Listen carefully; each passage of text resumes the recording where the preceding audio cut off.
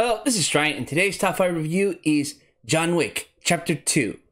So what is the top 5 review? Well, it's simple. I come up with 5 good, 5 bad, a particular show, film, or anything between. So, let's begin.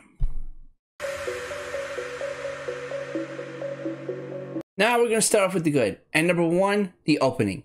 I like the fact that the movie starts off exactly where we left off in the first chapter. The fact that he still has to deal with the Russians. The fact that they still have his 1969 Mustang, beautiful car, awesome car. I don't know why the heck he decided to use it to beat up the bad guys with it, because it was such a beautiful car. Anyway, besides that, I love the action scenes they used with the car. The fact that he was beating the shit out of these goons, and plus I love the whole setup as we get further in this chapter.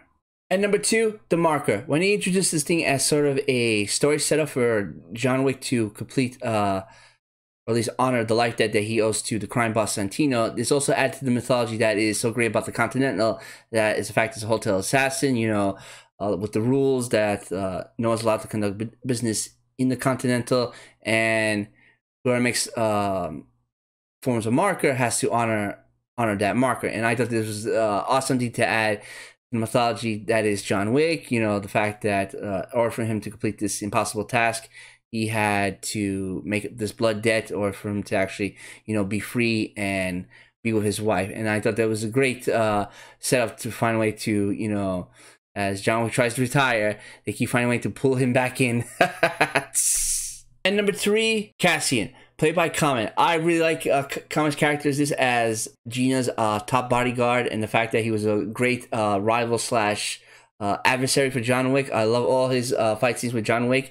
It was great. He was awesome, and the fact that Comet pulled on great. I hope we get to see more of this character, because I think this character is pretty cool in my opinion. And number 4, my favorite scene in this movie, or at least favorite long-running action sequence, is the Reflection of the Soul exhibit. And I really like the whole setup, the fact that, you know, John Wick knows exactly where Santino is, and he's going to exhibit. He's killing all these guys, like boom, boom, boom, headshot, boom, boom, boom, headshot, and eventually he makes his way to this House of Mirror thing. It definitely reminds me of Bruce Lee in Enter the Dragon. It was great. It was like him moving around, you know, trying to move as he gets closer and closer to Santino. And then I also like the fact that we got a nice you know, final showdown between John Wick and Santino's top bodyguard, Ares, played by Ruby Rose. It was great. I love the whole back and forth that they had, a little quick, a little there, and nice final send off that Ares was able to pass along to John Wick was great. Lastly, and number 5, the ending. I really like how this movie ended. It's a nice setup for what we're going to expect for Chapter 3. The fact that, you know, John, he broke the rules of the Continental. He's excommunicado.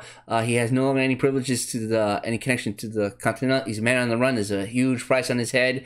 And I even love how he warned Winston, management of the New York Continental, and said, when they come for me, let them know that I'll kill them. I'll kill them all. And it's, oh, this is something going to be so awesome for Chapter 3. Oh, I cannot wait to see when this happens. And it was a great way to end this movie, and plus leaves us wanting more for the continuation that is the legend, the man, the myth, John Wick.